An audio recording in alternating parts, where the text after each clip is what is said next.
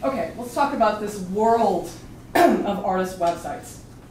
First of all, you have to have a website. We were just talking 2 minutes ago, Judy, who's sitting here next to me, about how neither of us has touched our website for a couple months.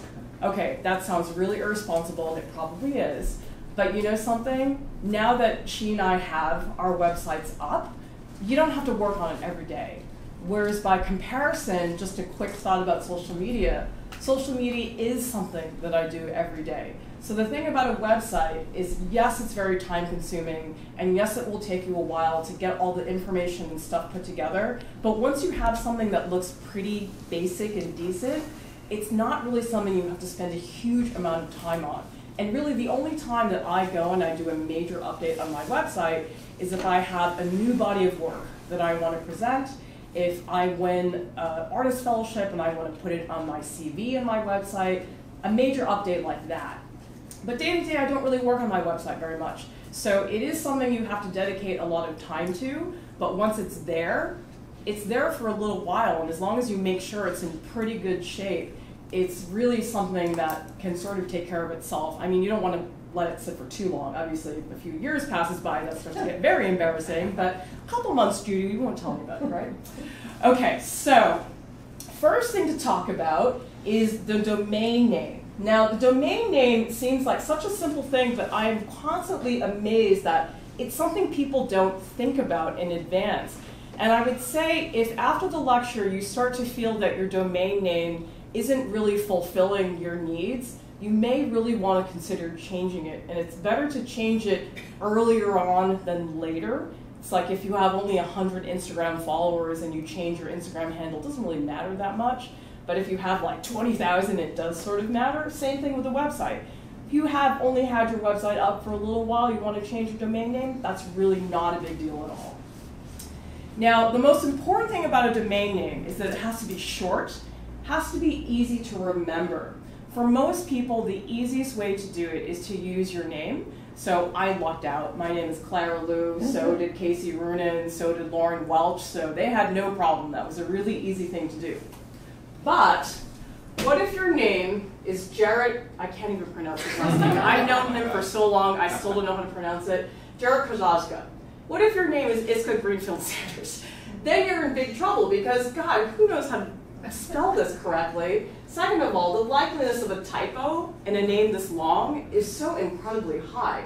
So I always admired that Jarrett was so smart in the beginning of his career, and his website is Studio JJK. And so now, whenever I think, oh, I want to visit Jarrett's website, I don't think, Jarrett K, Coco. I just say, oh, Studio JJK, no problem. I just remember his initials, really easy. Iska did Iska GS. Instead of Greenfield Sanders, which is a mouthful, she just did GS. So it really depends on your artwork. Some people will do like for example, photography JJK or painting JJK. You know, you can do variations on that. Studio's sort of nice because for some people, you might end up changing your studio practice. I'll tell you guys, when I was in art school, I thought I was an oil painter, and so I had painting over all of my stuff.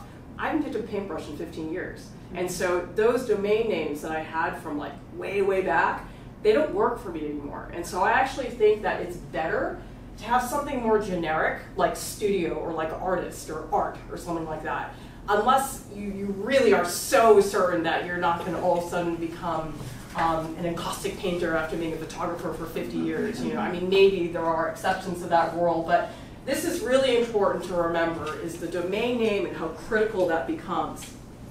And guys, it's really worth it to buy one. I know it's so tempting to say, oh, I don't need to get it, I don't want to pay the extra fee, but look at the difference between claralou.com and claralou.squarespace.com. I mean, it's so much to deal with at the bottom. So there are some things that I think are not worth paying for in terms of online services. This is the one you really should pay for, okay? So if you're going to dish out for anything, dish out for the domain name, because this is really, really worth it. The next thing about your website is you need to show that your site is active. And what we mean by active is that it's been looked at over the past year or so. It's a totally different time frame than social media. So for example, if you're on Instagram and you haven't posted in a month, I would say that's too long to go without posting. On a website, that's okay. 1 month is fine. I would say once you get beyond a year, and if you have something that says like July 2015, that gets to be a little bit embarrassing, so you don't want anything like that.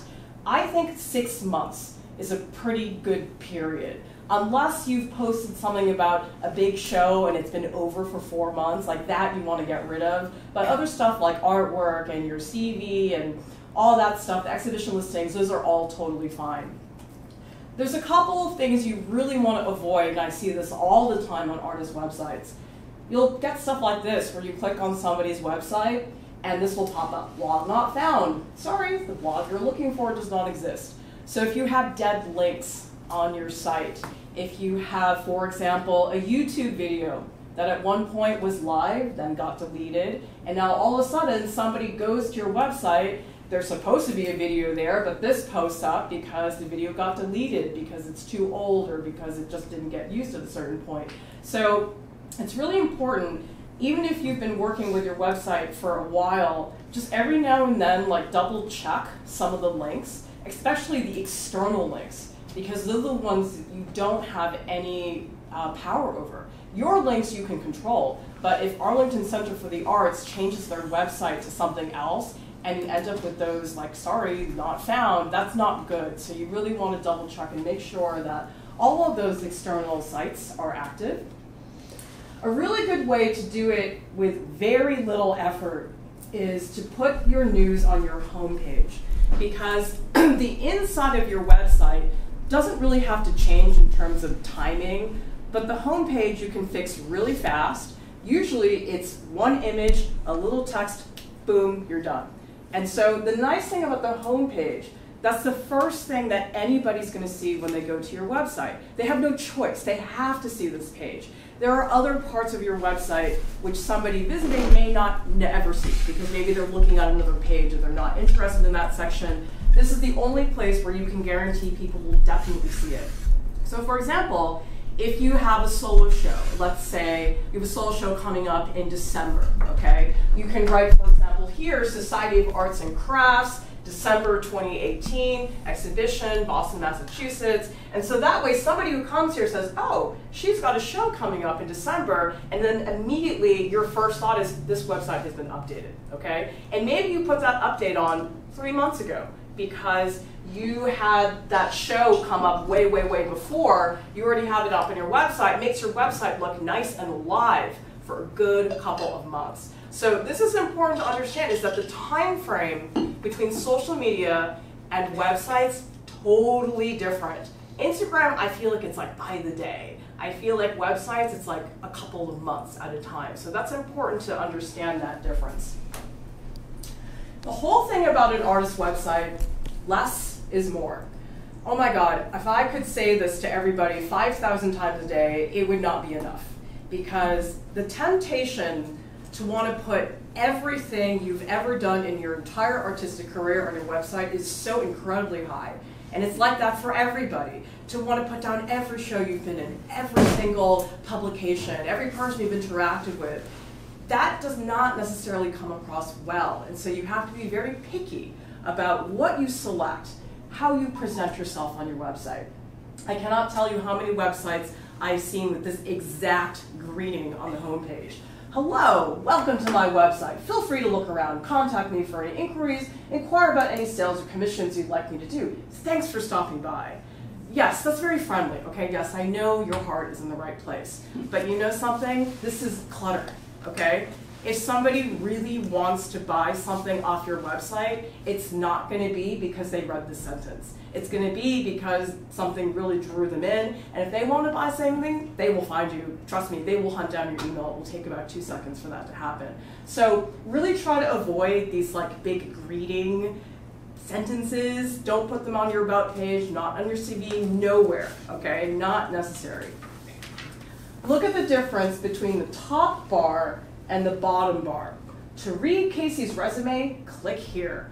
Oh my goodness, if I had $1 for every single website that said click here, I could send my kids to college like 8 times, but it's not necessary. Why would you write out all of those words and type out click here when you could just embed the link in the resume in the Word resume? You've cut back 5 times on the quantity. So not only is it an issue of things being usable and being efficient, but just visually, you don't want to clutter your website with just so much stuff that's not necessary that people don't get to the point quickly. My recommendation for fonts is keep them really plain. Unless you are a calligrapher or you specialize in illuminated manuscripts and typography is somehow embedded in your work, if you're a graphic designer that specializes in designing fonts, fine, eat your heart out. But for the rest of us, plain, okay? I know some of these fonts are really cool and really fun looking, but not for your website, okay? Look at the difference between how you look at my name here, here, and here. This is the font that I use. If you're wondering, it's Futura Black, and so Futura Book, rather. And so I use this across all of my websites. This is just another one. If you look at this, you think, oh, Clara likes the ancient Roman Empire, I guess. Down here, you look at it, you think, okay, Roaring 20s, Clara Lou. Yeah, I got it. You don't want to have those sort of silly associations because it just distracts. If you just have plain font, just Clara Lou. That's it, okay? Look at the difference.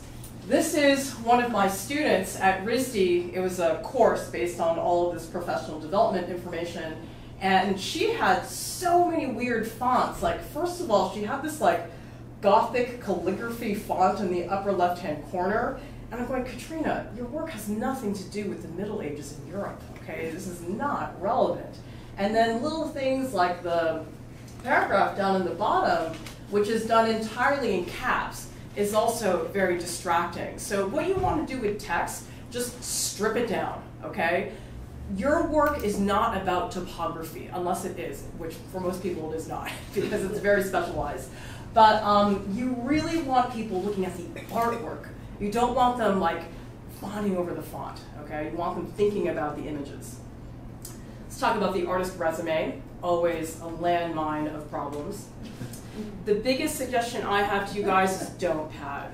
Don't do it. I know it's so tempting, and I know sometimes people feel, oh, the more the better. The longer the CV, the better. Not true. I can tell you guys that anytime I'm looking at an artist's resume, I can tell in about 3 seconds if they're padding, and it always comes across as just so achingly desperate. Just don't do it. I'd so much rather see an artist's resume that's one page that has very high quality, very well-invested interests or initiatives than one that's like 15 pages long where every other exhibition is Cambridge Art Association members shows 2016, 17, 18, 19, 20, 30, 31. I've seen it. I really have seen it. So you select your exhibitions and you avoid repetition, okay? I have been in the RISD faculty biennial every other year since 2007, okay? I think it's on my CV one time. In fact, I think it might not even be there anymore because it's like, she's at RISD. I think she's going to be in the RISD faculty biennial. I think that's sort of the, sort of a given. So you don't really need to do that. So look at how silly this looks. From my point of view, if I look at this and I think, okay, 25th members exhibition, 24th, 23rd, 22nd. Okay, faculty show. All right, printmaking now. That sounds sort of interesting. But the thing is, what I've seen first is 23, 24, 25. I haven't gone on to printmaking now, which might actually be, out of all of these shows, the more prestigious, more better known exhibition. So if you maybe have members exhibition once, and then put in printmaking now, it looks better. And so this does not make you look better. Just because you have more letters on the paper does not necessarily make you look like a more accomplished artist. If you don't have it, don't include it. I know a lot of people will look at other artist resumes and go, oh, well, they have a collection section. Oh, well, they have commissions. Oh, they've got artist fellowships and residencies. They've got all these areas, lectures and stuff like that. If you have never lectured, don't put it down. If you have never done an artist residency, don't put it down, and there is no shame in that. I did my first artist residency 2 summers ago. okay? I've been working professionally for over 2 decades now. And I don't care. It's like, okay, well, I've got other sections that are more prominent, and that's fine. So don't feel that you need to check off every single category in your artist resume. Collections, this is probably the worst area of people padding. Take a look at this. In my collections, Sarah Lou own my artwork. Wow, no coincidence that they have the same last name. Cafe Harmony, okay. Terry Richards, who's that? The Village Bank, okay, I guess it's a bank. This is not collections, you guys, okay? If you put your collections together and this is what it looks like, don't put it on, okay? Just don't. This is so embarrassing, and it just drives me crazy anytime I see this on an artist's resume. Anybody who's reviewing you for an exhibition, for inclusion in a show, for anything, any artist opportunity can spot this a mile away because they've seen it 10,000 times. So don't think you're going to be that one artist who tricks that gallery director, because you're not. They've seen it so many times over. This is a real collections listing. Museum of Fine Arts Boston, Boston Public Library, some name like David Mugar, who is well known enough that people know that he is a collector, or the David and Barbara Stahl collection. Now, this is not a well-known name. You can't look at David and Barbara Stahl and go, oh, that's like David Mugar. So the way you can make this a little bit more legitimate is if you link it to their collection. So this is a print collection that I actually am in. And like I said, they're not famous like David Mugar are, but they did have a show at the Currier Museum several years ago. So what you can do is link to that exhibition. So if somebody says, who's David and Barbara Stahl? Oh, click. Oh, they had a show at the Currier Museum. Okay, that's legitimate. That's a very quick way to get people to understand who these people are without having to do a lot of explaining. Okay, exhibitions. Always a big mess that you guys need to clean up and organize. Now, look at the difference between the top bar and the bottom bar. They both have the exact same 3 exhibitions listed, and they both communicate, for the most part, the same information. But note what is missing in the lower section. So up here, I've written September, July, and March. That's not down here. Who cares? Oh, September, I've got to book this artist now. They didn't show in October. I've got to book them. It was in September. Who cares? Doesn't matter, okay? Look up here. 2-person invitational, site-specific, invitational. Okay, we know you got invited. It's an exhibition, okay? It's really obvious when it's a juried show. Like anything that says members exhibition is pretty obvious that you got in there because you're a member, or if it's 15th annual juried exhibition of blah, blah, blah. Most people can tell from the type of gallery, from the location, from the exhibition title exactly what's going on. So you really don't need to write 2-person invitational. You don't have to write site-specific. I mean, if it says France, and you're looking at an artist who lives in Cambridge, of course it's site-specific. I mean, duh. You don't need to add that extra information. What really, really matters, you guys, title of the exhibition, the title of the venue, and absolutely the location. That really matters. So here we say, oh wow, France, Vermont, Massachusetts. Anytime I skim an artist resume, that's what I'm looking for. I'm looking for location and also the venue as well. You want to make sure that in your resume, and actually on your entire website, anytime there is any opportunity to link to any external website, you should. So for example, I don't live in Vermont. I don't know what Catamount Arts really is, but maybe I want to look at this and go, is that legitimate or not? So if you link to Catamount Arts in your artist resume on your website, then people can click on it and boom, in 1 second they can say, oh, it's a nonprofit organization in Vermont that caters to artists. Lesley University, maybe you live in France and you don't know what Lesley University is. You click on it, okay, it's a liberal arts college in Boston. So linking is really great because it gets people to really understand the legitimacy of the places that you're showing in, and also it helps you with SEO. SEO represents search engine optimization. We could do 18 lectures on SEO, but the basic idea behind SEO is Google ranks websites according to relevance, okay? And so they decide that your website is more or less relevant depending on the content in the website. And the more external links you have, the higher your SEO has. So a website that has no external links at all, nothing, is not going to have very high SEO. If it's got links all over it, it's going to have much higher SEO. Not by a lot. I mean, I'm not saying you're going to jump to the top of the race, but it will put you there. And I do think that it is, I don't know, I think it's a nice thing just to do in the arts community. Like, I'm sure a lot of you guys are affiliated with like nonprofit arts organizations, and you know, they probably supported your show and you want to support them. It's just a nice thing to do in general, but it also helps that too. So it's really win-win situation, in my opinion. Can you link to the school you went to? Yeah, that would be fine, yeah. Anything that's like an institution, a nonprofit, that type of thing. And when you do an external link, make sure that it opens a new tab. So let me show you guys what I mean by that. So if I go, let's see, I'll just go on to one of these pages. So one thing you want to do on your website is you want to get people to stay on your website. So if they click on an external link, like for example, on my website, we have all these art supplies here. And these art supplies all link to Amazon, because that way people can go buy the product and they know exactly what they need to get. Look at what happens when I click on India Ink.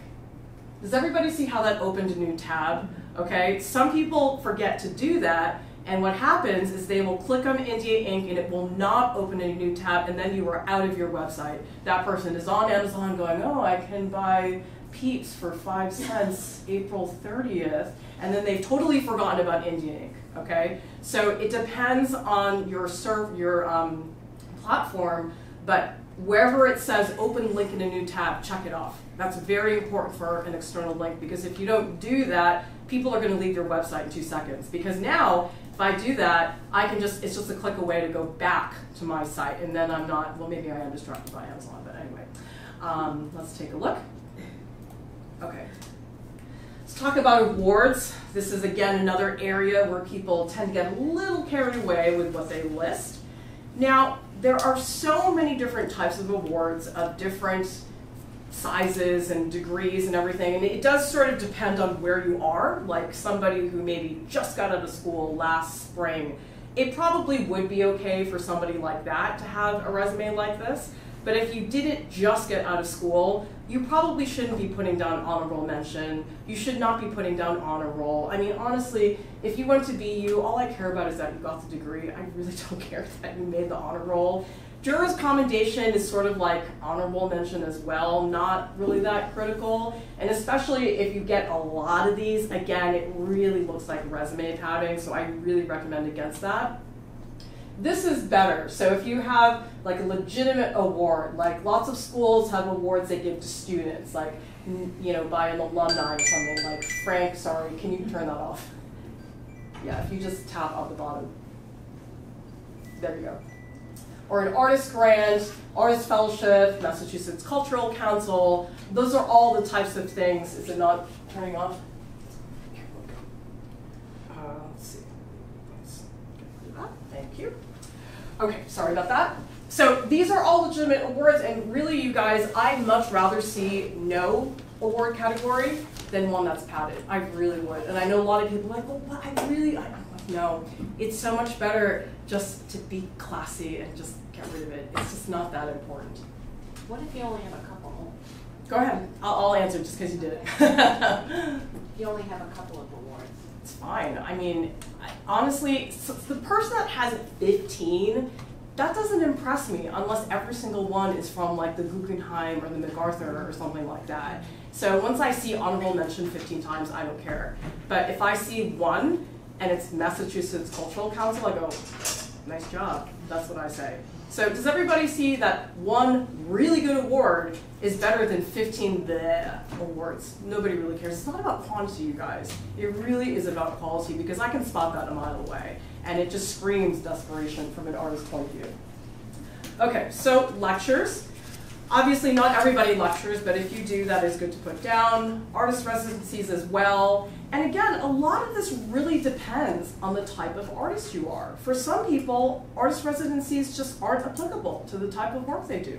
For some people, residencies are critical to the type of work that they do. So you shouldn't feel that there's this like checklist that you need to get everything, because it's really specific to you and your own personal interests. Professional affiliations. I could not believe what my students put down as a professional affiliation, and I'm not joking. So my RISD students apparently decided that being a RISD student gives you automatic RISD Museum of Art membership, that was a professional affiliation. No, guys, that's not a professional affiliation. If you pay for membership at the DeCordova or the MFA, that is not a professional affiliation, okay?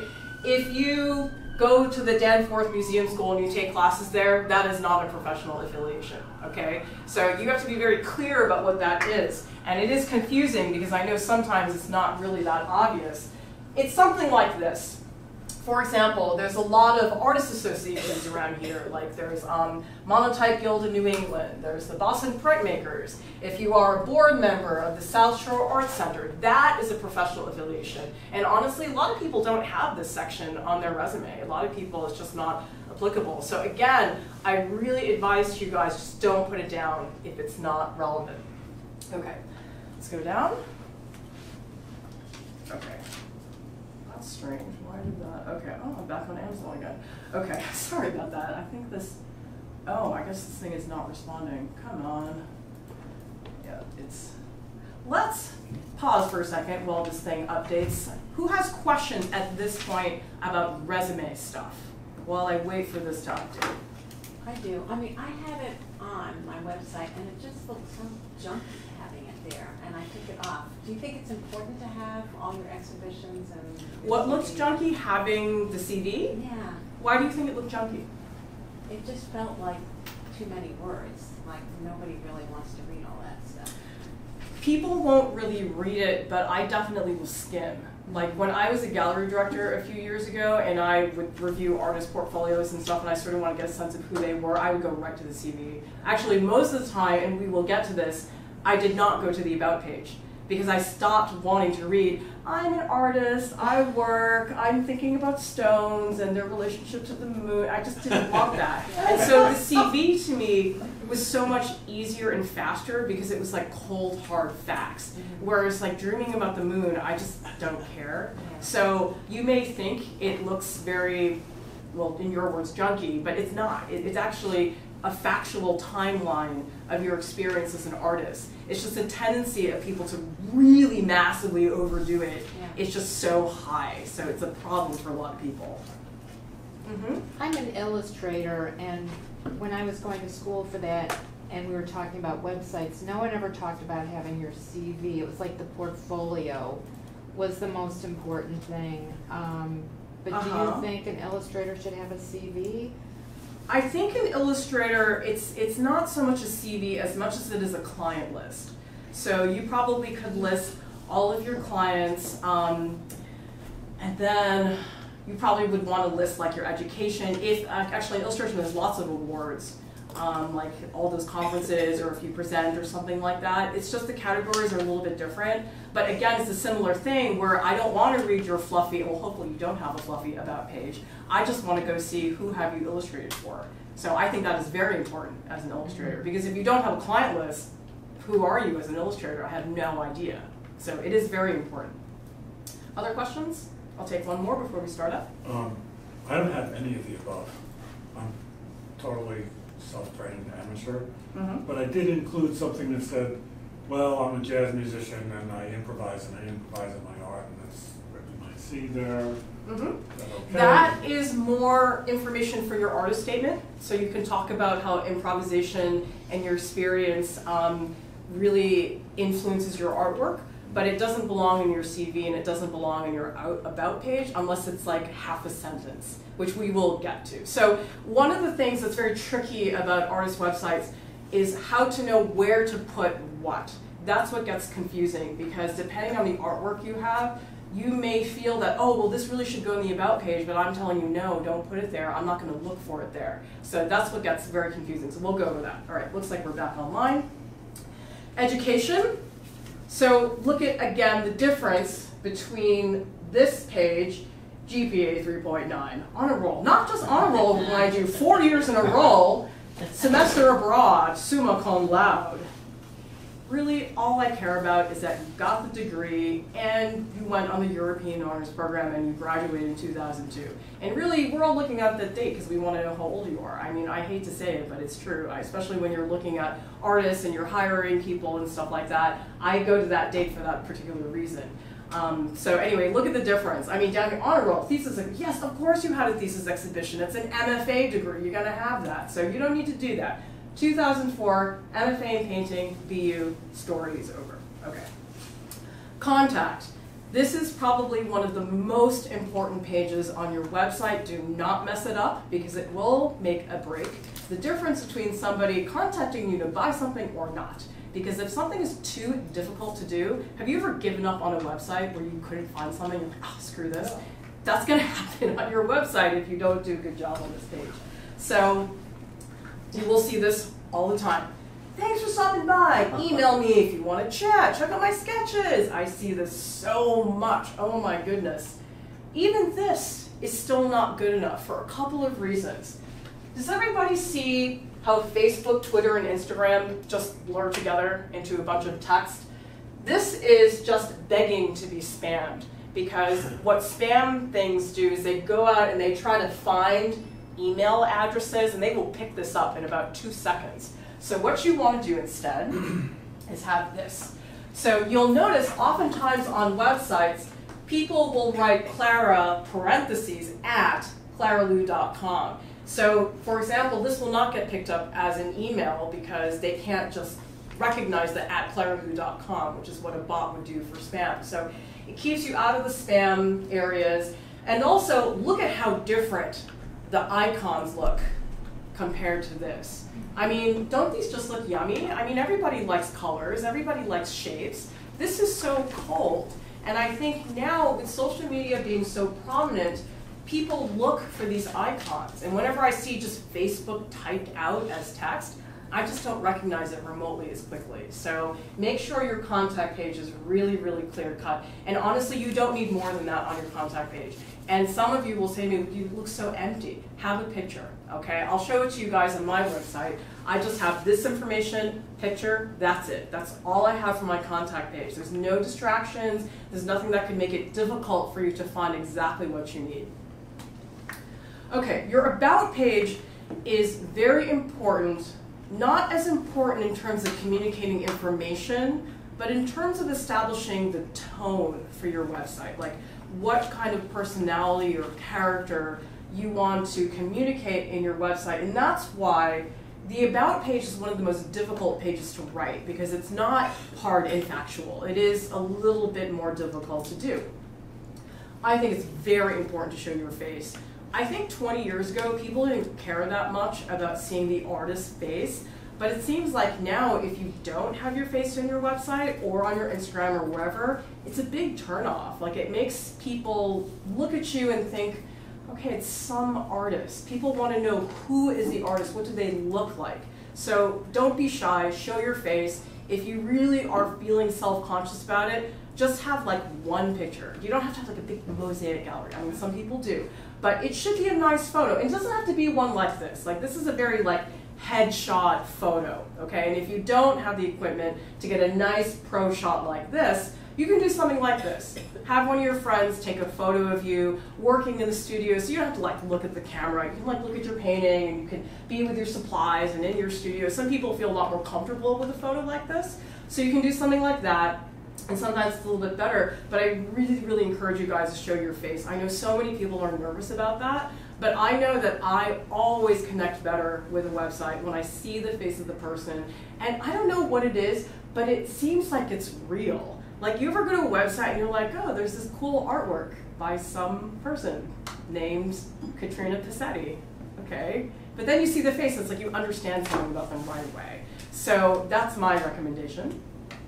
Now, look at the difference between this statement and the statement I'm going to show you after this. Basically, your About page is a written narrative of who you are, summing up who you are as a person. So here's where you may put in something about your past experience that maybe is not art related. Like I worked with somebody who used to be a chemist, and they talked about how chemistry really influenced the work that they were doing later on. And I thought that was really interesting. So instead of just saying, I'm a printmaker, you can say, I'm a former chemist turned printmaker. Like, this is a good place to put that. Like, for example, Judy, I'm sorry to put you on the spot, but you used to be a physics professor. And so that's great to put in your about page to say, I was a physics professor for many years, I am now a photographer. Now, in your CV, we don't want to see where you published in all those physics journals. It's just not relevant. So you can certainly put that, okay, you have these physics degrees, but that's where the physics is going to end in terms of your CV. I put a link to my other podcast. Yeah, you can do that too, and that's a quicker way because then people, if they want to know, then they can actually go. But I get a lot of questions about that because there's a lot of artists I know who did not start as artists, they did something else, but they don't want to make it all about that thing, but this is one way to sort of sneak it in. Now, in my statement, I keep it very factual because I don't tend to get all personal and friendly in terms of my website stuff. I like to keep it a little bit more professional. That's a sense of personal taste. That's my recommendation. So I'm very factual. I'm an adjunct professor at RISD, partner at Art Prof, studio practice, drawing, printmaking, sculpture, and then I talk about human emotion, human figures, and faces. So if you want to sum me up as a person, that's what it is. It's the most distilled version of who you are. Look at the difference between that and this. Hey guys, I teach at RISD. I also made this website. You can learn about art. Oh, I love reading and hugging my guinea pig Bubba. You can be this person. If you want to be this person, eat your heart out. But take a wild guess how differently people react from this statement to this statement.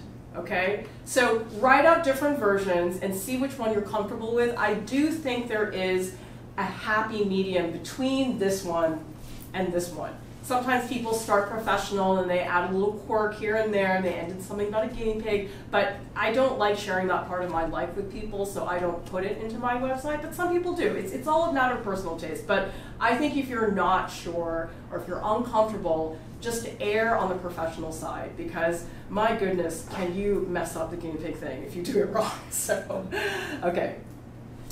My biggest advice for photos on your website is that artists live and die by their photographs. Sounds very dramatic, but guess what, guys, it's true. I would say 99.9% of the time, people are going to see your artwork on the screen before they will see it in person. In fact, it's going to be rare that somebody will see your work in person.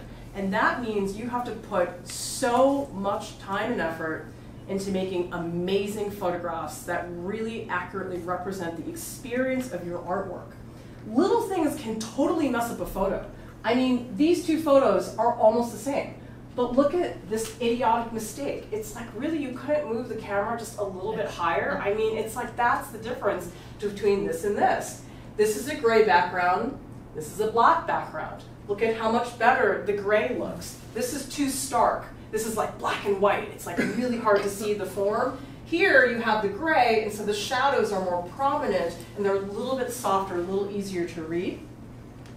Stuff like cropping it. I see this all the time on student websites, like on the left-hand side, could not be bothered to crop things out. I mean, that's when I pull out well, in the olden days, we had slides, and we couldn't do Photoshop, and I mean, it's incredible what you can do today with so little effort and so little money compared to what we used to have to do a long time ago.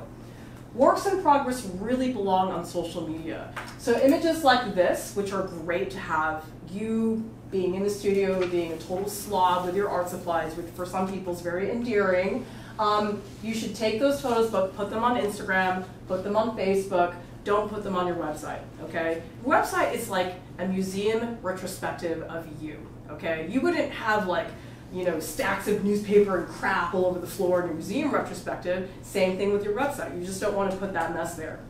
And yes, you do need to be on social media. So if that's that little thing that you've been putting off for a while, get started, because sooner rather than later. Let's talk about the work. So it's very important on a website to categorize your artwork, because most people have multiple bodies of work, or they have work that was from many years ago that's not related to what they're doing now, so you have to have categories. Now these categories are complicated though, because sometimes you have too many categories. Like these are all areas that I work in myself, but I don't post all of these categories because it's so confusing. It's like, oh, well, they paint, they do digital, design, illustration, residence, workshop. Like, who is this person? Like you end up looking like this terrible patchwork quilt of artwork, which doesn't look so good. And now this is better because there's only 3 categories, but look at the categories. Architecture, illustration, graphic design. Like really? Like what, are you a sophomore taking 3 electives this semester? I mean, it doesn't work that way if you're presenting yourself as a professional artist. This is a much better grouping because these are all in the fine arts. Drawings, paintings, sculpture. So they're distinctive from each other, but they do seem related. You can also do it like this. Instead of grouping it by media, you can group it by the subject. So for example, these are 4 bodies of work that I've done over the past few years. And so each body of work has multiple media, but I group it this way because it makes more sense. Because if I did it by media, I'd have 30 categories. It would be too much. So this is, again, where it really depends on how you work. People work in many different ways. You want to curate. When you do your images, this is the one technical thing I'm going to tell you guys about because, wow, we could do a whole other thing about how to actually make the website. But this is the one that most people never get told for some reason, but actually is so important. When you upload an image to your website, you have to compress it. Don't just take the JPEG and then just put it in your website, okay? Because you could have an image which is gigantic, and if you don't compress it, it's going to take up so much space in your website. And number 2, it's going to take forever to load. It's going to take so long to load that people will leave. I think I've read somewhere some statistic that when Walmart decreased their load time by 1 second, they retained like 30% more people because of that 1 second, okay? So you need to compress your images, number 1, so they're a lot smaller. And then you need to use this function in Photoshop, which is called Save for Web. So that compresses the images for the purpose of putting them onto a website. So if you have never compressed your images, you better get to work because this is going to kill your website in terms of storage and in terms of having a really, really long load time. I made the mistake so many times. So as somebody who really suffered and paid for that, I'm warning you right now. There are apps for that. Yeah, I mean, there's all kinds of ways to do it on a bulk basis, so you don't have to do it one by one. So research that. What's the approximate file size? It really depends. I mean, I always do 1366 pixels wide because that's the laptop resolution, and then I do save for web, and then if it's a vertical, I do 786 pixels. But I would really do your research, you guys. Don't take it from me necessarily because I'm not a web developer. And DPI 72? DPI 72 generally seems to be okay for web. I mean, for web, most people are looking on a phone, and so like this is the biggest you're ever going to get. You're really not going to be projecting like on a giant movie theater screen, so it shouldn't be a big problem. But you can expand it so you see small areas if you really want to see. Yeah, I mean, you decent certainly could have the full image and then offer like a detail of this and a detail of that. So there's ways around it so that way you don't have to like always make everything so small. But let me tell you, people have such a short attention span. It may not even be worth it. Okay, one thing you guys want to really avoid on the website is scrolling. People hate scrolling. My God, you'd think you asked them to like clean their room. It's just, oh my God, so horrible, scrolling. So one thing that's very good to have when you have your artwork, do thumbnails. Do like a grid, something like this, where you can go into the images and then you can click on them. So let me give you an example because Liz has it on her art page. I think it's lizshepard.com. Here we go. Okay, so if you go to Liz's, and Liz is somebody who I've worked with, so I've done lots of consulting with her on her website. So Liz has this grid, and if you click on the grid, it pulls in a much bigger image. You can scroll through, or you can close and then go back. And so what this means is you don't have to like do this forever, because what I see a lot of artists do is instead of having this grid, they'll just stack images like that. And so you end up going like this forever and ever and ever. If you look at Liz's, because she has a grid, that's all I have to do to look at like 30 images. Very fast and very easy to access. So definitely make sure that you guys go for that format, because the scrolling thing, just from usability testing and watching people do websites, it's incredible how quickly annoyed people are when they have to scroll through anything. Can I please ask a question about that? So in the grid, when you clicked on that one image and then there were arrows on either side, did that go to other images that aren't in the grid, or did that go to the rest of the grid? It's only images in the grid. In the grid? Yep, in that order. So for example, if you click on this one, Yeah. and you click to the right, it'll take you to that one. Oh, okay. It'll take you to that one, that one, that one, Not that one. to other ones in the series of the shoe? No, well, it depends on, that's the way Liz's website Okay. is set up. There may be other people where they do it by body of work, Okay. but in Liz's, she has it formatted like that. Thanks. Okay, so let's talk about the artist statement, everybody's favorite place, because we all became artists and we can write verbally about our artistic intentions. Okay, the artist statement, my advice is, if you do not feel that you are a strong writer, I do not feel that I'm a fantastic writer, especially for stuff like this, hire an editor. Honestly, if it's just like a 2-paragraph thing, it shouldn't cost you a huge amount, or if you have a friend that's an editor, that really helps as well. But it really, really helps to have a good, succinct artist statement that actually makes sense. Unlike this one, with a particular focus and different performative modes of art making, her work is an attempt to promote bodily interspecies, intercultural encounters, and explore the effects and effects of different courses in technoscience. I cut and paste this off of one of my colleagues' websites. I will not tell you whose it is. This is better. Ayame's pieces are made with pinch and coil techniques to give an organic, wabi-sabi feel to her work.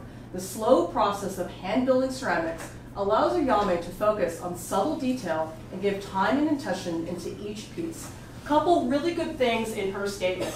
We understand, number one, that she's a ceramicist. I haven't even shown you anything about her artwork, and we know she works in ceramics. We know her work is organic. We know her work is pinch and coil techniques. So we know the material, we know a little bit about the technique, and we know about organic, and if you know what wabi-sabi is, I'm not going to be the person to describe that, but it's a aesthetic in Japanese culture about, I think it's about simplicity, and anyway, I'll let somebody else who's more articulate describe that. But you know immediately a little bit about the work, not everything, but enough to sort of entice you. Okay, next thing. Menu bar. Oh my goodness, if I could redo everybody's menu bar, I'd be one busy web developer. So the menu bar is very important because it's what people refer to when they are navigating through your website. So the menu bar above is a real problem because there's a lot of extra stuff in there that's just not relevant. So for example, in this menu bar, they've written info and they've written portfolio. Neither of these is linked on this person's website, so why have it? Like, why do you have extra words on your menu bar that are not linked? Of course it's info. We know it's info. Portfolio, yes, duh, we know it's a portfolio. You don't need to have it. Drawings, animal drawings, paintings, bio statement, resume, it's just so busy. Look at this. Name, video, photo, news, about. That's a good menu bar. It's incredible how hard it is to organize your website to the point to have that simple of a menu bar. I'm in awe of people that have so few pieces on their menu bar and don't cut back on their content. And so this is where you guys just need to sit down and just draw like charts and figure out, okay, what's in my website, how do I organize it, what goes where, and ultimately it all falls back onto your menu bar. I look at the menu bar above, I don't know where to start. I'm just going, oh my gosh. Usually when I go to an artist's website, the first thing I click on is about. So I like that to be very clear. Actually, she really should have a contact link on her menu bar. I gotta give Lana a call. But contact should definitely be there. Okay, so you also need to edit. You need to make sure that there are no typos, that there are no misspellings. I know that sounds very cosmetic, but that is, again, where people get judgmental and they go, oh, they couldn't be bothered to spell check everything on their website. And again, I'm going to remind you, less is more on the website. And that is not the case on social media. Social media is a different beast. Social media, sometimes more is better, not in the case of a website. So let me show you the difference between this first impression and this first impression. Okay, so this is a colleague that I had in New York City, and if you look at this, it's like, who is it? Some person who sculpts a figure. Okay. How long did it take you guys to find about Sabin Howard? On his front page, you don't know what his name is until you go all the way down here. And then there's this awful, like, what is this thumbnail thing and the random video and this horrible, oh, I could go on and on, oh my God. Look at this. Clean, easy to read, nice font, Nita Miller, printmaker and visual artist, prints, other work, CV, about, contact, one nice, clean image. This is a good impression. People will leave a website so fast, you would not believe some of the behavior I have seen and usability testing. It's incredible. So speaking of usability testing, this is something I really advise you guys all try at some point with a minimum of 2 people. You can't do it with only one person because you won't get a broad enough idea. But basically what usability testing is let's say you get your website to a point where there's enough to talk about. So let's say I made my website and Judy is going to be my tester. Okay, so I say, okay, Judy, I want you to sit down. I want you to look at my website. I want you to just click through it, okay? But the difference in usability testing is I'm going to say, Judy, talk to me out loud exactly what's going through your head as you look at that website. Unfiltered. Tell me exactly what you think. So I'm going to show you guys, let's go to Sabin Howard's and actually I'll go to Lana's because hers looks pretty good and I think I could probably be a little bit more objective on her. Okay, to see the way people behave on a website. I mean, I would make things on my website and think, oh yeah, I'm getting the results. Then people would be like, what? Why? And I'd be like, why didn't you click on that? You were supposed to click on that. Oh, that was a button? I'm like, yes! So do usability testing with at least 2 different people, and it's better if you do it with somebody who's not an artist. If you do it with somebody who is an artist, they're looking at your site with a different eye. So if you ask somebody, like for me, my tester is my sister because she works at a software company, doesn't know anything about art. And so she is like, if my site passes with her, I am good to go. So just think about that when you pick somebody. Like, don't just pick somebody because you think that they're just going to tell you you're great. You know, get somebody who really is going to give you actual feedback that you can use. Okay, so we've got a couple websites to look at. So Mark, why don't you start telling us a little bit about your website? Sure. I'm going to click through as you talk. Yeah, sure. I just worked on this recently. I wanted to keep it. I like to do acrylic painting, abstract acrylic painting. So I put together something I thought wanted to be pretty simple with examples of work. So you could see the sizes, prices, and then I wanted to show some examples of work on exhibit that I've done. And and I have some exhibits, so I put 3 different exhibits. I just listed some stuff that I've done recently. And then contact, that's my artist statement. Mm-hmm. So would you say your website is in progress or? Yes, in progress. Yeah, Okay, I just have been working on it the past few weeks. Get something out there. So. Great. Contact information, you know. I do want to bring up this contact form Yep. because a lot of people do use these contact forms and people have different opinions on them. My feeling is that, number one, I can tell you I have never filled one of these forms out, ever. I have never done it because for some reason, there's something that feels very anonymous about it. It makes me feel like I'm not contacting a person, that I'm just sending out something into the universe.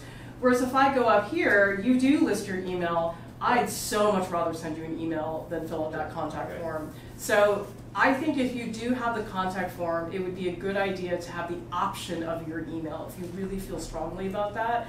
But then to me, it's like if you have the email there, then why do you need a contact form? So you guys can make that call. I don't think it's important to have your phone number here. I mean, if some of you really think it is, I just feel like for me, I'm a little bit more private and don't really want the option of people calling me when I don't want them to call me. So I might remove that, but that's, again, that's a personal decision. That's up to you what you want to do. The first thing I notice about your website is I don't see any image when I get to your website. I just see a statement. And so there's no like first impression because there's no image. There's no image until we scroll down. Yeah. Now, you are not guaranteed that everybody will scroll down. Yeah. Some people might come here and go, oh, okay, let's go to artwork. And yeah, that does get you to the artwork, but wouldn't it be nice if just, boom, right off the bat, they saw your artwork on that first page. So I think that this statement could go in about. You could put it into an artist statement section, you could work it into your about page, but it should not be on your front page because that's not what your site is about. Your site's about artwork, and that should be first and foremost the very first thing that people see on the website. I would also say when we look at the artwork, a lot of scrolling here. You can't click on each image. You can, Yeah, but the thing yeah. is, when I see someone's artwork, usually I want the overview first, and then I go back in. And so for me to do that, I have to do a lot of this. So I think if you could do a grid that has a minimum 3 squares across, that will just like half the scrolling by quite a bit. I think, in my opinion, people have mixed opinions about this, but some people put prices and some people don't. My feeling is that it's not a good idea to have a price there unless you make it possible for them to actually buy it, because online shopping is so big now. So if you have $450 and there's like a buy now button and we can click and buy it right away, that makes sense to me. But if your website really is just a gallery and the intent is not to sell, then I would not put the price there, because then I get, ooh, $450, why $450? I don't really look at the artwork so much. Maybe that's because I'm an artist and because I think about those things, but I just know that for a lot of people, the price has such a weight to it that I'd rather somebody just look at the artwork and not care about price. And then if they want to buy it, they can do something else. Like some people, what they do, I'll just show you guys my website really fast. I do have an Etsy shop, but I don't list prices on my website. You have to actually click onto my shop, because I find that when people are looking at artwork, that's a different thing than when they're shopping. Like sometimes I'll look at an artist's website and I want to like see what their work is and everything, and I just don't want to be bothered by the prices and the shipping and everything like that. And I find with yours right now, let's go back. Oh, why is that not loading? That's strange. Okay. Wi-Fi is a little bit funky here. Okay, so here, I would take all of this text, make it really small. Okay, it's huge. Like, look at this gigantic title. You want to have it so that the image takes up the whole space and the text is very minimal. That it's just a cosmetic little thing. It's an accessory to the image. Right now, the way it's structured, the text and the image almost are like partners. They're like side by side, but they shouldn't be that way. Okay. Let's go back up. Let's see, exhibits. Okay, recent exhibits. Okay, you don't have any links here, so you need to link all that stuff. And I would say for exhibits, you probably only need to list about 4, like the most recent 4. Because once I see that there's more than 3 or 4, I stop looking at it. It's just too many to look at. And then, let's see, the about page. Okay, it would be nice to have like more of an artist photo, like you with your paintbrushes, you in the studio, because I see the artwork, but I don't get a good sense of what your process is. Like, I don't know if you're a painter, I don't know if you're a watercolorist or something like that. So maybe an image here that shows you sort of in action in the studio would be nice to have, because the other photo of you, I think, is also a non-artist picture. I think it was you standing in front. Right, it was by yeah, so here you're in front of the painting, but we don't get a sense of your process. So I think I want to see that a little bit more. And the last thing I'll say is I would get rid of this blue background, because I think any background that is not white looks terrible. I think black is sort of okay, but black seems to like fill everything in, and then starts to look really dark, and it seems like the sparse white web page tends to look cleaner for a lot of artists. So get rid of the blue, because it's just use white then. yeah, just use white. I mean, I know some people worry, they're like, oh, it's too, and I'm like, no, you want it, because the thing is, if this was white and this was all we had to look at, we would look at the photo. We would not be looking at this and going, oh, blue against the green, against the blue, against, you know, we don't think about that. We just go, image. That's all you want us to see. Okay, let's take a look at Carrie. So Carrie, where are you? There you go. Here. Okay. Tell us about your Well, website. it's always changing, it's a work in progress, Mhm. and if you click on any of the artwork, I originally had it set up as a grid, Mm-hmm. and then I felt like it condensed everything into squares, so some paintings are horizontal, some are vertical, and it was just giving me a little section of it, so especially on your phone, I felt like somebody clicked on that initial grid page, and they were only really seeing like segments of the painting. Well, that shouldn't be the case. I mean, that's your platform. You have to figure out some setting because some platforms, the default setting will crop the image. And you have to go back in and change it to full image or something like that. Mhm. So that's just a technicality in your Okay. web platform. Alright. But yeah, you don't want to condense everything into this. You definitely want like grids. Yeah, So that way you can go through. So Although, on the front page, one image is enough. yeah. Yeah, and you can tell a lot of us don't like these slideshows because we go, oh, slow down. I want to see, I want to just see what your work really looks like. Can I make a comment? Mhm. So, the way I solved that problem about things getting cropped too much is in Photoshop, you can take like a vertical photo and then put a background around it. You can make it into another shape. You can, but you know what's the problem is when it shows up on a Google search, Yeah. it shows up as an image with white stuff on the outside, which looks really messy. And honestly, that's a lot of work Oh, to yeah. have to do that. I mean, you have to go into your platform and figure out See what that what I is. can do. Yeah, Okay. because there has to be some way to Yeah, fix that. okay, all right. My first impression is your menu bar is out of control. I know. Oh my I goodness, know, where I do I know. start? Help me. What is homes for sale? Are you a real estate broker? No, you'll see if you click on. What's this? We're protecting you on Wellesley. Oh, here we go. It's a promotion where Okay. the part of the proceeds go to Habitat for Humanity. so- Okay, I'm done. Do you see how much of that I read? Yeah, None of it. none of it. Yeah, Okay. so a couple things that are a concern there. The first one is that homes for sale is very confusing. Yeah. My first reaction was, she's a part-time broker. Yeah. And then when I got there, I go, Schulter, home, sale, price, interested, oh, I'm done, Okay, goodbye. all right. That's my reaction. All right. Okay, so installations, okay, this is also misleading because the term installation usually refers to like a 3D sculpture which is installed somewhere. And so that's what I was and then I got, wait, are you an interior designer?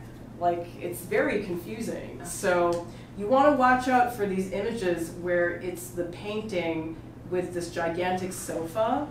I think if it's a commission, just show the painting. You don't need to see it installed. So I probably don't even need that heading then.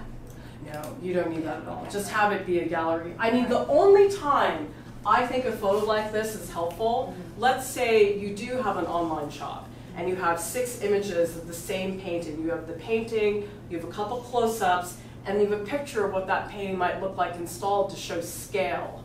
This is good if you're really trying to sell, but if it's just a gallery, you just want to show people or get rid of it. It's too distracting. All right, so all my artwork is under paintings on the heading. Okay. This is my problem. But so wait, why is there auction stuff in here? No, this isn't just, wait a second, this is installation, but you also have exhibitions in here? Right, so, yeah, well, it's kind of a mishmash. I was just showing paintings in situations. Yeah, but see, these are all really different situations. Yeah. Like, some of them are homes, some of them are galleries, some of them are openings. It's really all over the place. Okay. Okay, guess what archive screams, you guys? I'm old! I'm not interesting! Go away! That's my first thought. Representation, what is this? Are you a gallery dealer? Well, I'm represented, so I need to be able to put her on there or else. Oh, okay, so that should go under contact. Okay. So you should do gallery, blah, blah, blah, contact. That Okay. should not get its own tab. Okay. Events and exhibitions, okay, let's see. This looks pretty good. A lot of scrolling though. I would make some of these photos a little bit smaller. Yeah, this was, you know, it's a template too, so I need to. Yeah, I mean, it's hard with the templates because a lot of them are limited in Yeah. terms of what you can do. But I will tell you guys, I'm gonna see if my website will pop up. I don't know why it won't do it because I paid an embarrassing amount of money for my website template, but it was really worth it because some of the other templates are terrible. Yeah. So I like this one. To do it. Well, I didn't hire somebody who's a WordPress template. So WordPress has all these templates and you can buy certain ones. And so I have these banners at the top, and then when you come down, these are the actual bodies of work. But what I liked about the bodies of work is if you click on them, you can have the text at the top, and then you can make them bigger. You can go next, you can go back, and you can go back to the grid. And so I liked how seamless that looked. And so that allowed me to create sort of like a tile like that. And then I'll show you guys my contact page. It really is literally what I told you guys with the photo. That's pretty much all it is. And then the about page, I have a lot of video content, and so my website's a little bit different for that reason. And if you click here, you can come to my CV, which has links all over the place. So anyway, you can take a look at that later. But I think what you need to do is consolidate into very specific categories, because you have everything just blending into everything else. And a lot of the terminology you're using is very misleading. Yeah. Like installation, representation, homes for sale, like what is all that stuff? Okay. Let me just look at your about page. What's your opinion of, like one of the images she had, you had to scroll to see the whole thing. You want to just, on that one page, and that's it, without having to scroll. Yeah, I just don't like scrolling. Yeah. I mean, most people just don't like Plus it. you have half the image cut off, and you can't see the whole thing, so. Exactly, it's hard. This is an okay photo, but it's a little evasive because we can't see your face. So I think you probably should have one where at least some of your face is showing. Let's see, we're gonna... Okay, so this you don't want to do. See how this is written out? You should just embed the link here. Okay. So you guys should never on a website ever have to write out www dot blah blah blah. Just embed it in there. It's the same thing as writing click here. Yeah. It's like it's not necessary to do that. Also, when I look at this, okay, I know you're into botanical art. I know you teach at the Botanical Gardens. Something oil you paint. Okay, I'd like to see a little bit more about your materials, about your process. Like, do you work with colored pencils? Do you work with canvas? Do you work with whatever? It says in the second. I know, but look at how long this is. Do I really want to read this whole thing? You guys would be shocked at how quickly a 16-year-old goes through a website. I mean, I did usability testing with a bunch of 16-year-olds, and I showed them, I'm not joking, a 1-minute video. You know what they did? They clicked on the last 3 seconds and watched the last, and I said, why did you just do that? Well, I want to know what I'm going to get at the end of the video. I can't be bothered to watch the whole minute of the video to find out what happens at the end. That's how short people's attention spans are. And here's what 15-year-olds think. Well, you know something though? A lot of these curators are not that old, because some of these curators are 30 years old right now. Not all of them. There's a lot of curators who are 50, 60, 70, but there is a generation of younger curators. I thought you said 13. Well, I mean, the 25-year-olds are just as bad as the 15-year-olds. Like, they're just as fast, if not worse. So what I'm saying is that you can't assume that only people this age and up are going to be looking at your website. Maybe it's the 30-year-old curator. Maybe it's the gallery director who just got hired out of school and they're looking at your website. So you have to be prepared to address all different demographics of people. But then maybe you're talking to the 70-year-old curator who doesn't do social media. So it's like you have to cater to all those audiences. That's what makes this so, so tricky to do. And these are all capped, right? Yeah, it's all caps, which is also very hard to read. I think landscapes and botanicals, I think what I would change that to is change one of those out so it's representative of the painting. Like painting and botanicals, or landscapes and paintings, or just botanical paintings, or because here you have landscapes and botanicals, those are both subjects, and they don't say anything about you as a painter. So, or you could just say visual artist, botanicals, or I don't know, just come up with a different heading that's a little bit more specific. Okay, so Claudia, let's take a look at you. So you're Claudia, right? Okay, so talk to us about your website.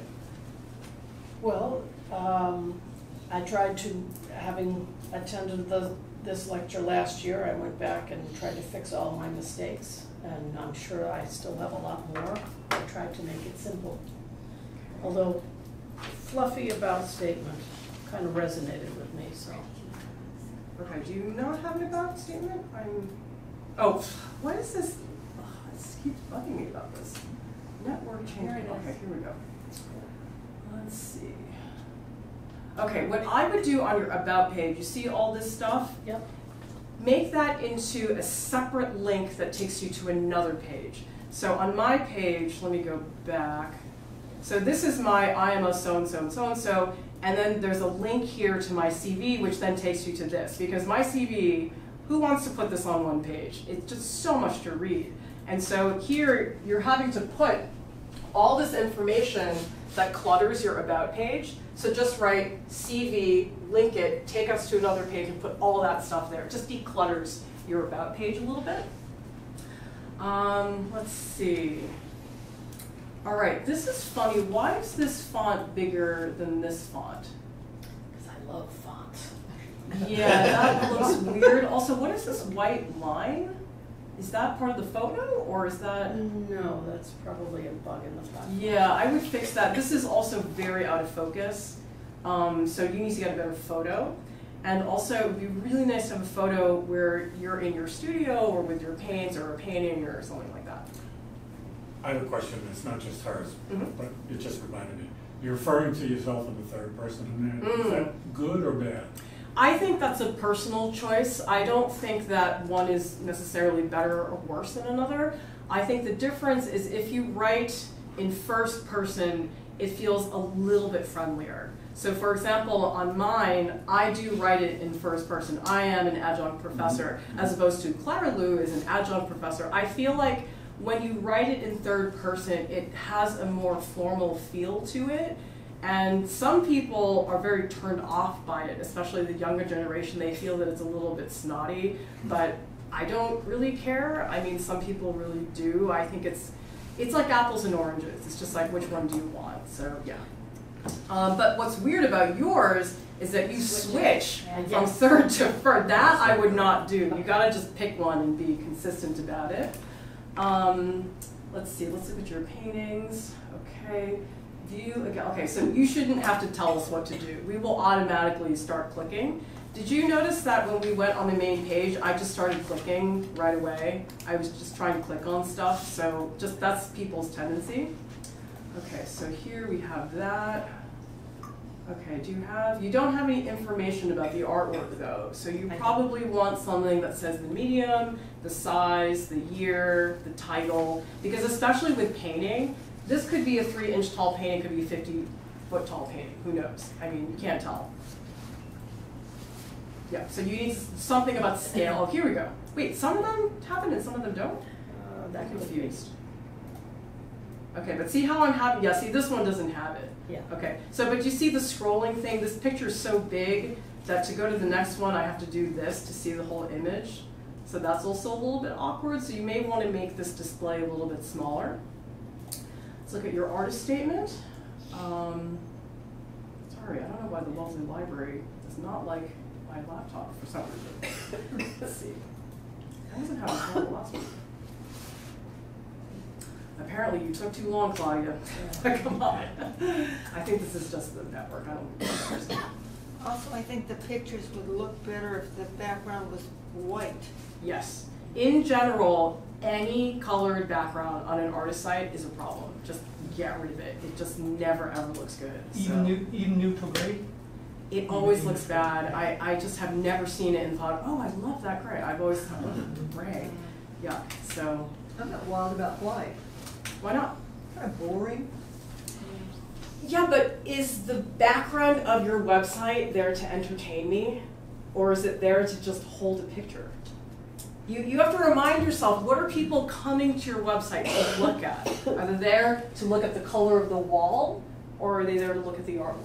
Okay? There's a reason why galleries have white walls, you guys. That's not an accident. It's because you are able to see the artwork a lot better. Okay, I don't know why this is not loading. Sorry, Claudia. Let's look at Judy's and then I'll come back to yours, see if it loads at some point. Okay, so Judy, talk to us about yours. Well, you chose portfolios, and that's the only part of mine that really is ready for prime time. So what happens if I just go to Judy Brown Photography? Is it the same site, or is it? I think no, you should be home, I think. I mean, your own portfolios, which is the best place to be, but. Yeah, but how come? Well, if you click home, see what happens. Nothing happens. That's strange. Anyway, we'll take a look at this. Okay, so Judy, talk to us about this. Okay, well, these are let me just say the rest of it is old stuff that I did ages ago and I can't bring myself to get rid of it.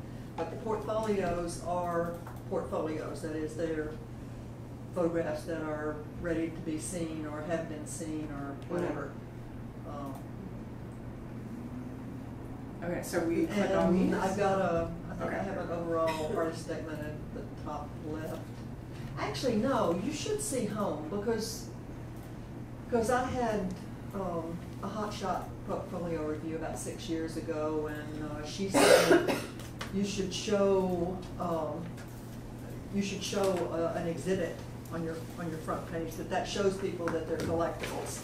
So I redid everything. I spent God knows how long. If you just have JudyBrownPhotography.com, it really should go to home rather than portfolios. That's weird. I want to stay on this page though because the network has been so glitchy that I don't want to Well, go away and lose your website entirely. Do you know why this is showing up? These like edit image 7582? Because I'm too so lazy that I haven't put names on everything. Yeah, you got to fix that like ASAP because that looks really bad. It looks so sloppy to not have the actual images, not the actual titles. Yeah. So you got to get rid of that. It takes a lot of time. Yeah, websites take a lot of time. Your photos look so nice though, and then to have. It takes away from your photo, yeah.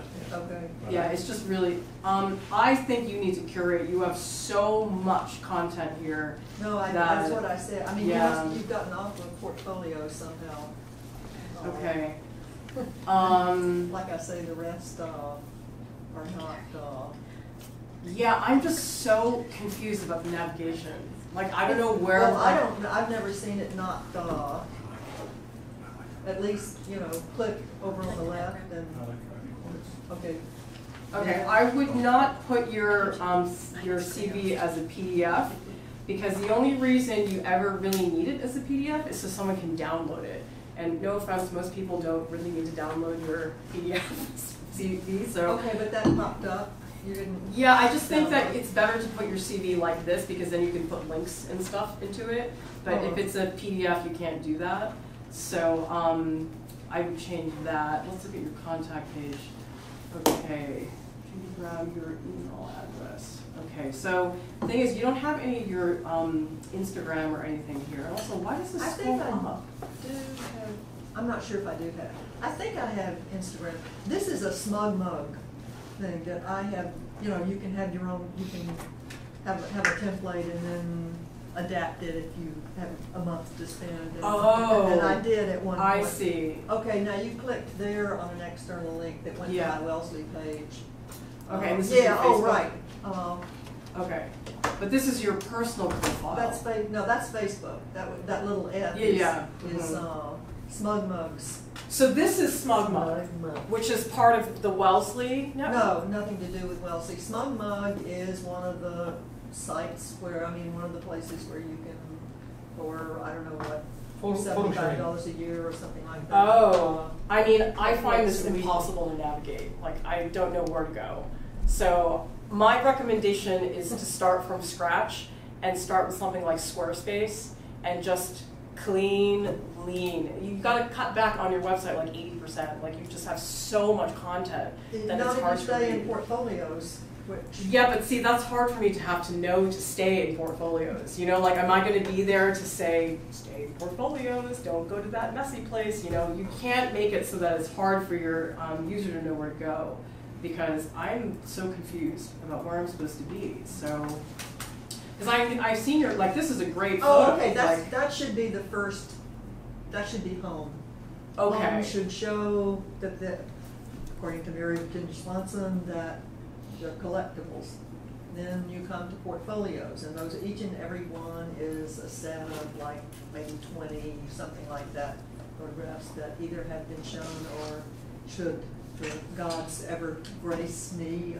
So the main page with that really nice like exhibition photo, that looks great. That looks really good. But once I get here, I get really overwhelmed and don't know where to click. So you got to cut it back way, way, way back. You got too much stuff on your website, I would say. It's hard. It's really hard. Less is more. It really is. All right, we're almost out of time. I'm going to go back to Claudia's for a second and just see if it wants to cooperate with me or not. I don't know what's up with this network. Okay, sorry. Let's do a couple of questions. Who's got questions about things? Over here? You were having links to, for instance, your ink on your website. Did that just take you to the general Amazon, or did it take you to Amazon Ink site? No, it takes you to that, well, in my particular context, it takes you to that particular item. So if somebody wants to buy a 4-ounce bottle of Higgins India ink, it will take them right there. So that's a better way to do a link, is the more specific the link is, the better. Like general Amazon doesn't help anybody. You don't have time to look at another one, do you? I don't, I'm sorry, we're almost out of time. I just want to make sure we have time for questions. Are blogs important? No. They're only important if you are a very good writer Yes. and you write all the time and can post at least 3 or 4 times a week about a topic which is very specific that you are an expert on. If you don't have that, don't bother. Okay. Blogs are not important for artists. Instagram is way more important than having a blog. Thank you. You had a shop on your website.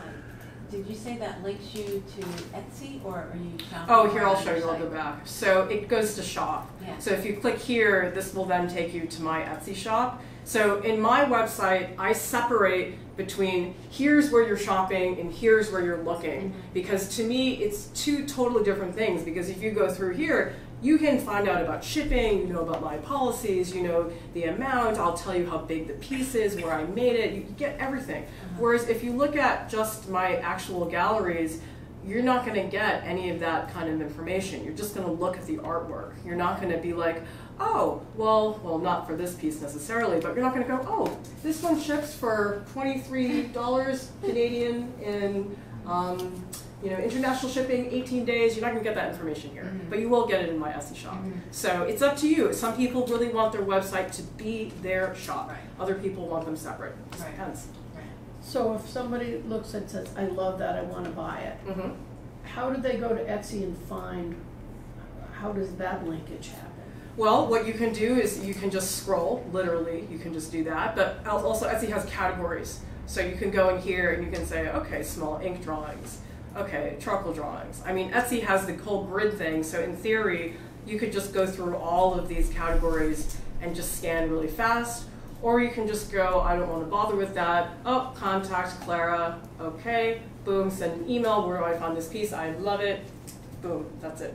Would you mention embedding like a buy it now button? Would I that ever don't- be able to take you to Etsy?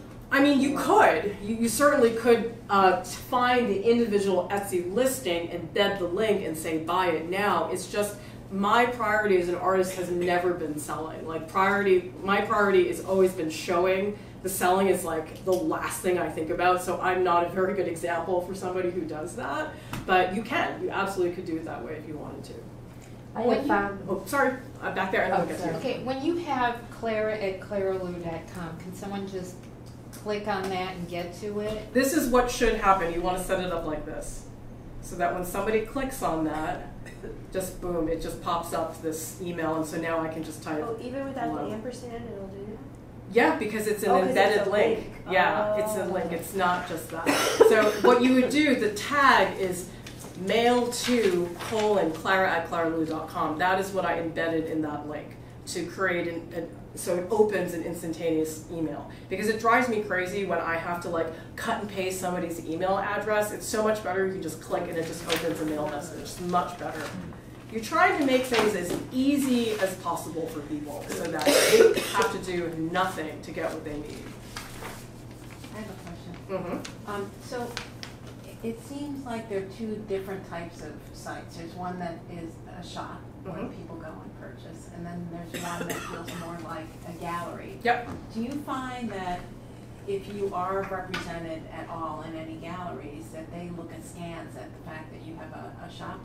I mean, you need to talk to your gallery about that, because there are some gallery deals where they say, we own you and you cannot sell anything without our permission. Other artists will say, well, we own this part of you, but you can sell this, so you've got to talk to your gallery about that. So Yeah, but do you you- got to be careful, you can get in trouble for that. Yeah. Do you separate out personally, like stuff that you're showing in a gallery with stuff that you have? You mean in my Etsy shop? Yeah. You have Well, specific- my Etsy shop, I refer to it as my personal yard sale because my big artwork is never in my Etsy Right. shop. It's always like the leftovers. Okay. It's like those little gesture worms I did the other day at Life Drawing, and I just popped them into my Etsy shop. So you won't find anything in my Etsy shop that actually goes in like a show, like a Okay. gallery show. It won't be in there. Or you'll find stuff that's like 10 years old, like so old that like it's not as relevant anymore. So I'm not really somebody who focuses on selling. I just sell this stuff because I'm like, you know what? This would probably be sitting at the bottom of the closet. It might as well be on Etsy.